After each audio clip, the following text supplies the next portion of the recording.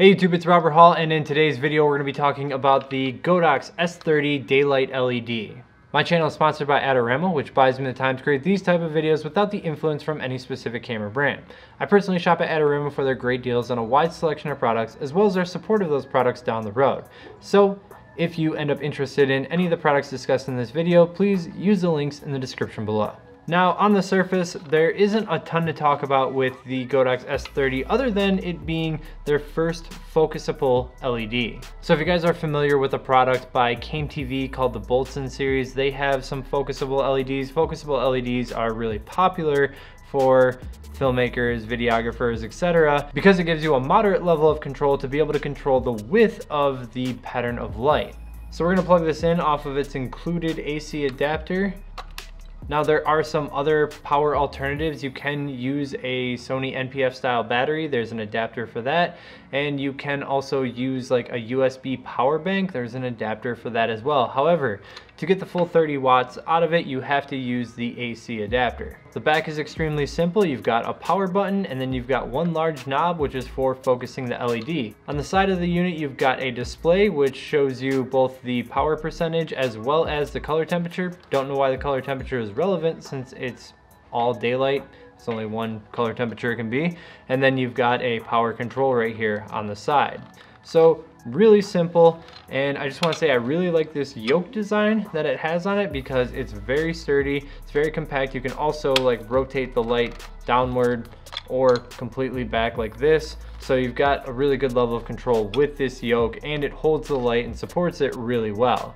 Now honestly, my video covering all the capabilities of this could stop right there if we were just talking about the Godox S30. However, the real pull to this system is actually all of this stuff. So what you see on the table right in front of me is all of the accessories that are going to be available at launch of the S30 product.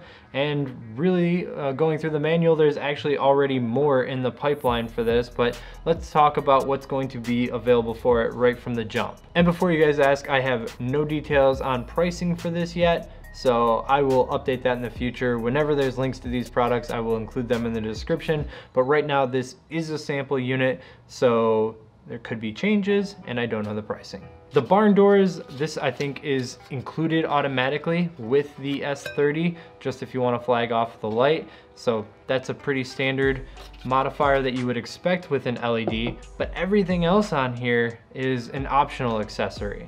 So the central piece to all of this stuff here is this. This is what's called a projection snoot. You may have seen this before, called an optical snoot. It's something that focuses the LED light into a tight pattern, actually using optics. So what you see right here is a lens, and on the front it says 85mm 2.8. No, you can't use this lens for anything else, but it does allow you to kind of shape and control the light coming from the S30 LED.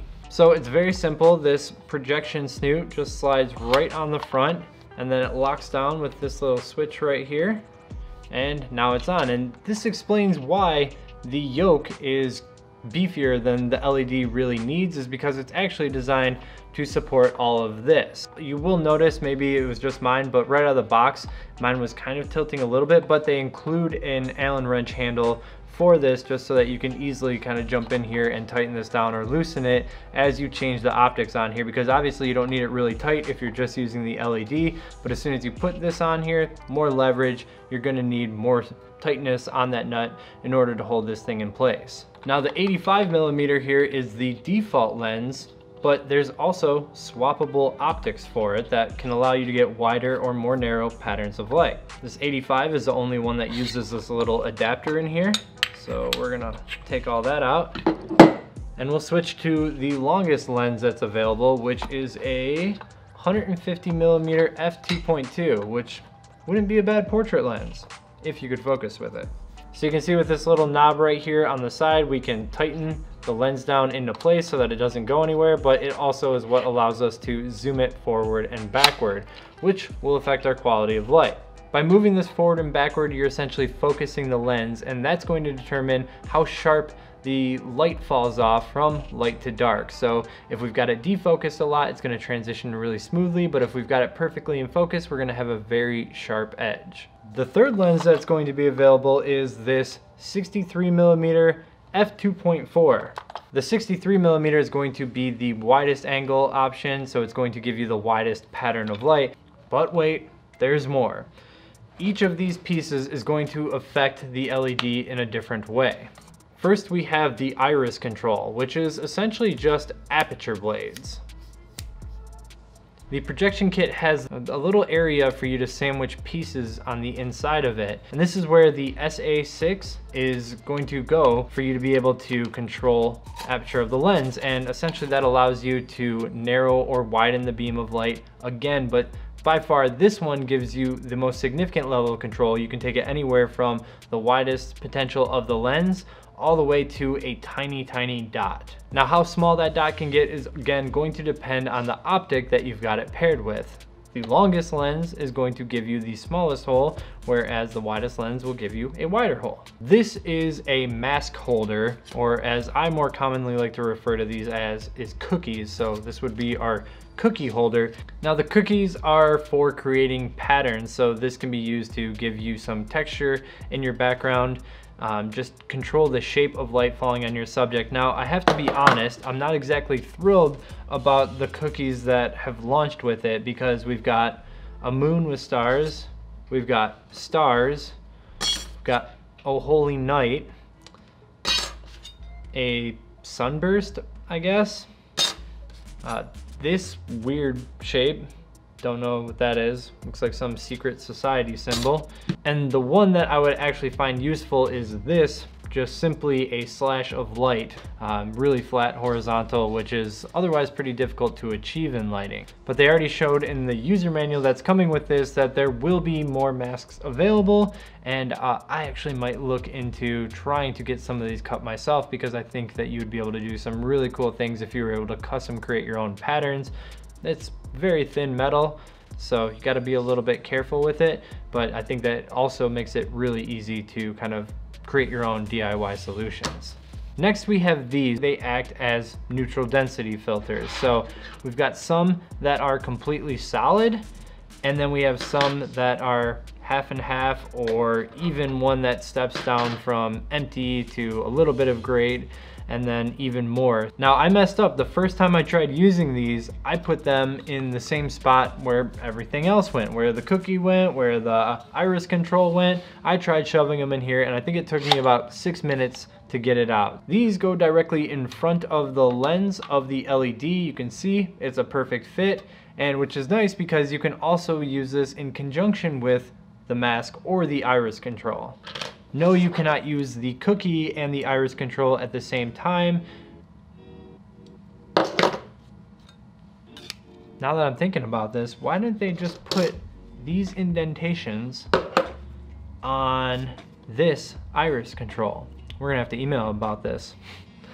So that you had one piece that you were using for iris control that also offered you the ability to use your iris control with the mask.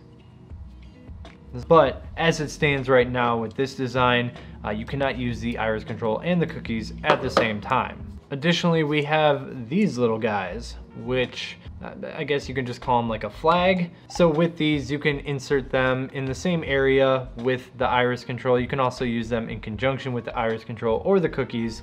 There's a lot here, I know guys, but with this you can kind of put it anywhere and just give you a really sharp edge to either a clean pattern or one of these cookie patterns as well. This is simply a case. This is what all the neutral density filters came in. Also fits your mask, it also fits these. So if you're gonna have, 10, 15, 20 pieces to this, it's nice to have a really simple case to keep it all organized with. And the last thing, previously we've had to wait on gels. If you guys followed me for a while, you know I've complained about having high quality gels for both the H200R and the newer V1, and they finally just announced them, and they did that by partnering with a German gel manufacturer called QMax. And so what that means now is I think we're gonna see more of these native kits of gels with a larger variety of colors and a better quality of color corrections. So in this color correction kit, we've got half, quarter, eighth, and full of CTO, full CTB, plus green and minus green. So basically all of the really common correction gels that you could ever need are right here in really good increments. And then for color, it's got a nice mix. We've got blues, pinks, yellows, reds, purple. So basically a big color effect gel here, and it looks like there are 15 colors that come in the color effect pack. So a good amount of gels available for this right at launch, which is cool. Okay, so now you've seen that there is a ridiculous amount of things that you can do with this. So I love this whole projection kit. I love all the control that it offers you, but it's greatly limited by the 30-watt LED, which just isn't that powerful of an LED light source. Maybe for videographers to be creative with, but not quite enough for photographers to really play with. There's a lot of places that I would like to see this entire set, all the effort that they put into creating this set, I would like to see that applied to a few different products. First, I'd like to see that applied to a larger, more powerful S-series LED. So if we could get this in 60 watts, 90 watts, 120 watts, that would be fantastic, because as it stands right now, 30 watts, not quite enough, and it's not even a portable 30 watts, because as soon as you go to one of the battery sources, you're only getting 10 watts out of it. So if we could get an S120 or S60 with a V-mount battery attachment so we could actually use its full power portably, then I would be way happier about this entire system. I don't know if it's possible, but I'd also love to see this applied to flash. I'm not quite sure, like the optic style is completely different than anything we've really seen with the flash. There's a COB LED back here through this little projection glass. I don't know what it would take to get flash to work with that, but if they can make it happen, I would love it. You guys know Godox is really good at adapting their products for different uses and just bringing all these possibilities together. So I really hope they're able to do that, because I think photographers would love to have a system like this. Also, I don't know if you guys have seen it yet, but Godox does have a new series of lighting coming out called the FV series, and the FV series is their first ever hybrid LED flash system. So I've talked about Rotolight here before, and you guys have seen how I felt about that. I just didn't think it was powerful enough to do any serious work with. But the FV series from Godox is coming in a 150 and 200 watt version. So we're talking on that 200 watt version with a 400% overcharge, we're talking 800 watts of LED flash. That's actually enough to get some things done with. Maybe not outdoors, but definitely enough in a studio environment. Now, it's a completely different style head, but I hope they find a way to adapt that head to also take advantage of this projection snoot system. Then photographers would really be able to utilize this system in a significant way. I think I'm gonna do a live series just messing around with this, like playing with it more and more, because there's so many possibilities by bringing all this in. I'm gonna try to get some of these kind of custom made, maybe try and DIY my own, and also see the limitations of it in a photo world where we're trying to freeze the image rather than a video world where you can get away with a shutter speed of 1/50th of a second. So keep on the lookout for a future video where we're actually utilizing this a lot more, but I just wanted to introduce you guys to this, show you that it's coming, and show you how it's designed as well as its capabilities. So hope you enjoyed the video. Leave a like if you did, comment below with any questions, subscribe if you want to see more, and until next time, keep on shooting, YouTube.